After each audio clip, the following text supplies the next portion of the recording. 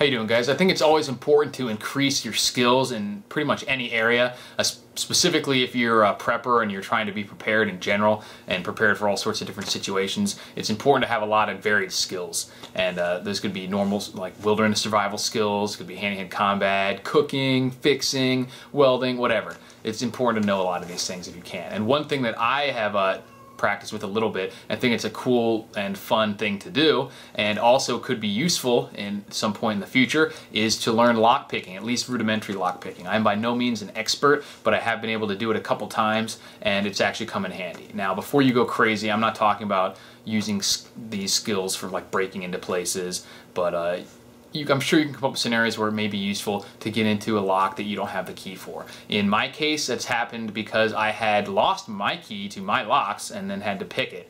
And one time was a display case, and I didn't have the key for it and never needed it, and it accidentally got locked, and I had never had the key for it, so I had to pick the lock on it and get into it that way. And it was my own display case, so it's not like I was breaking into somebody's house or something.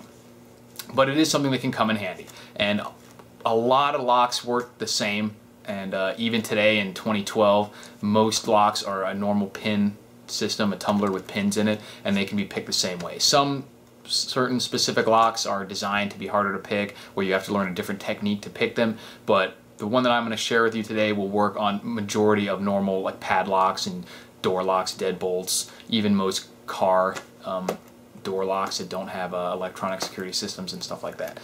And what you're going to need is to buy a basic set of lockpicking tools. Now, you have to be careful because of all sorts of stupid laws. Just carrying these around can be a dubious legality in some situations. It's not illegal to have them because there are legitimate purposes, like I mentioned, but there are certain rules about like instruments of burglary and stuff like that, where if they surmise that your intent is to commit a crime, then it's illegal to have them. It's garbage.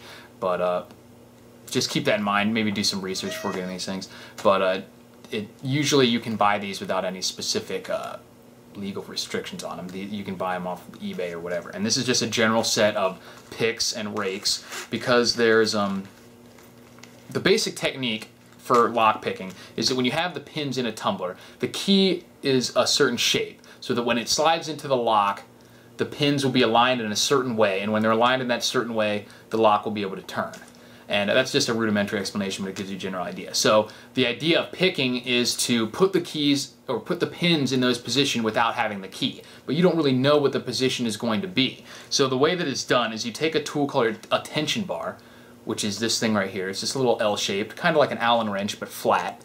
And you insert that into the lock and you turn it slightly in the direction that you would to unlock it. And that puts it under tension, hence the name tension bar. And then you use a pick or a rake. What I've used most commonly is a raking technique because it's easiest. So when the lock is under tension, then this is a rake right here.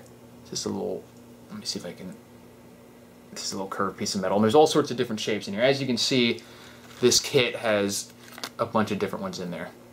I've only ever used one or two because of the simple technique for most locks will work. So you have the lock under tension with the tension bar, and then you insert the rake, and literally you just push up the pins and rake back and forth while maintaining pressure in the direction you want to open.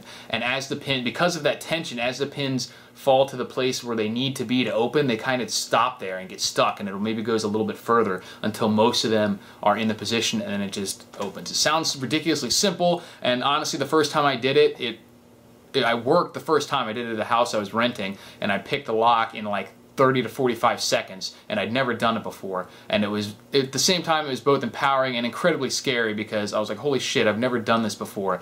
And I opened my lock at my house in like 30 seconds. So someone who knows what they're, even someone else who doesn't know what they're doing, could get in here in like 30 seconds. That's another reason why I recommend something like the On Guard or physically blocking your door, and because you don't want to be susceptible to this or kick-ins. But yeah, it's really that simple. And then picking is just the same technique, but instead of raking, you're pushing the pins into place individually until they stick, and then opening. But I've had the raking technique work for me on the several times. It's only been 3 or 4 times I've ever had to pick a lock, and it's worked. And it's done so in under a minute pretty much every time, which is incredibly crazy seeming to me, because each time I'm like, well, I really don't know what I'm doing. It worked last time, but It must have just been a fluke, and then it's done the same thing every time. So like I said, incredibly empowering feeling, and also incredibly scary because you feel very vulnerable if all the locks are that easy to pick.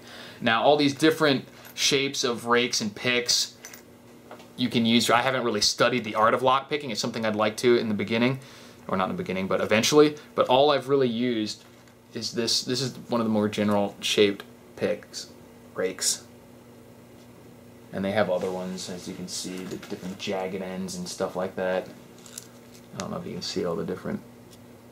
And there's 2 different size tension bars. Actually, I've got, yeah.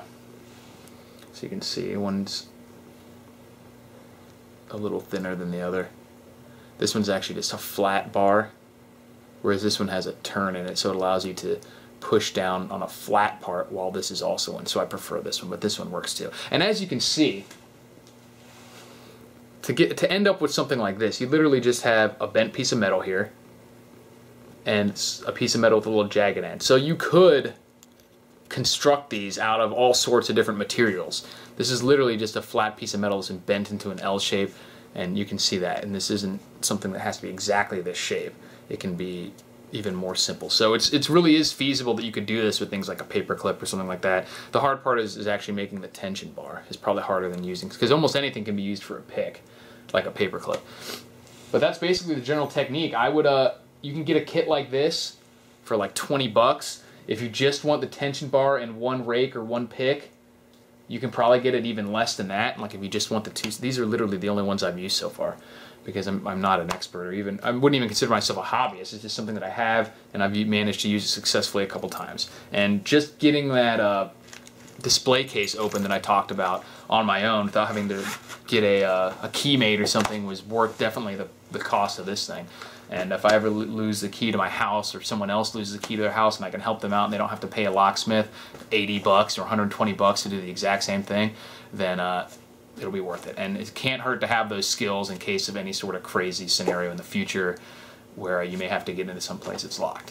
But as always, you know, check your local laws and all that nonsense, but it's definitely something to look into. I've had a little fun practicing with it, and I'd like to practice some more and get good at all the different kinds of locks and get even faster and more proficient, definitely more confident with it, because even though I've managed to do it successfully pretty much every time I've tried, I definitely don't feel like I have any particular skill in the area.